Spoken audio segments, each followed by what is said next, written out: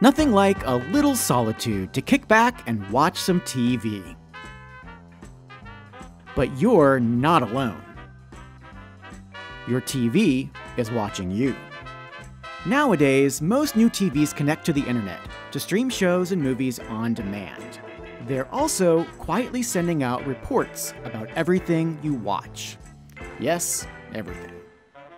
Television makers have figured out advertisers are willing to pay for data about what you watch.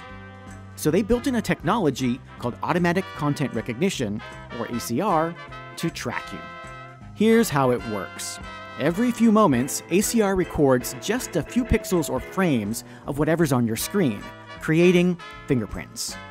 The TV sends these to a company that compares them to a database, like Shazam for video. The result? A detailed record of your household's TV time.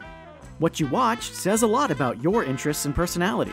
The TV companies say this isn't personal information because TVs are usually shared by a whole household.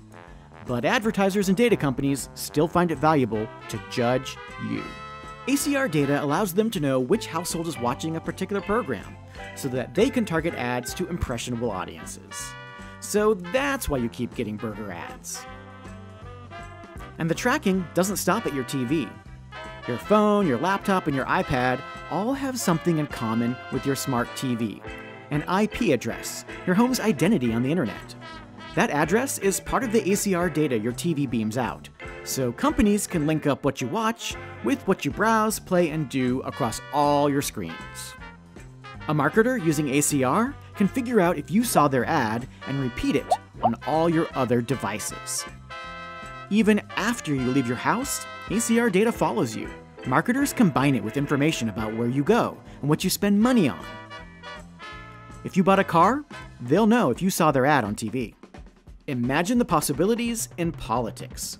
Using ACR and voter databases, campaigns can know which shows persuadable voters watch most, even when the programs have nothing to do with politics. Why is this happening? The shocking answer is because you let it. US law says your video watching history is private, so TV makers are supposed to ask you to opt in to tracking. Don't remember doing that? Me neither.